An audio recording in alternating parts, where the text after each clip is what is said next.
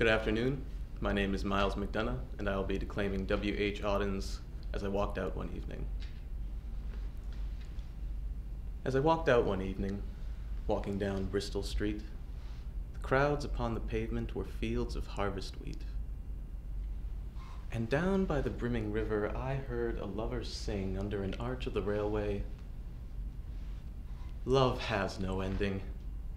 I'll love you, dear. I'll love you till China and Africa meet, and the river jumps over the mountain and the salmon sing in the street. I'll love you till the ocean is folded and hung up to dry, and the 7 stars go squawking like geese about the sky.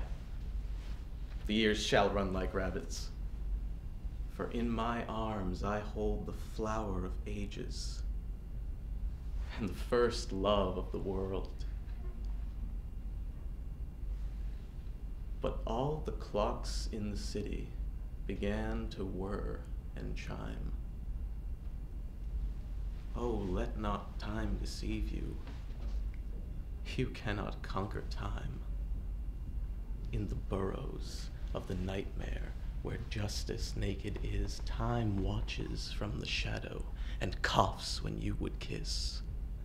In headaches and in worry, vaguely life leaks away, and time will have his fancy, tomorrow or today. Into many a green valley drifts the appalling snow. Time breaks the threaded dances and the diver's brilliant bow.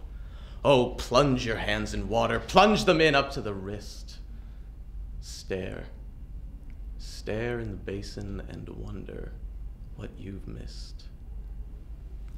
The glacier knocks in the cupboard, the desert sighs in the bed, and the crack in the teacup opens a lane to the land of the dead, where the beggars raffle the banknotes, and the giant is enchanting to Jack, and the lily-white boy is a roarer, and Jill goes down on her back. Oh, look! Look in the mirror. Oh, look in your distress. Life remains a blessing, although you cannot bless. Oh, stand, stand at the window as the tears scald and start. You shall love your crooked neighbor with your crooked heart.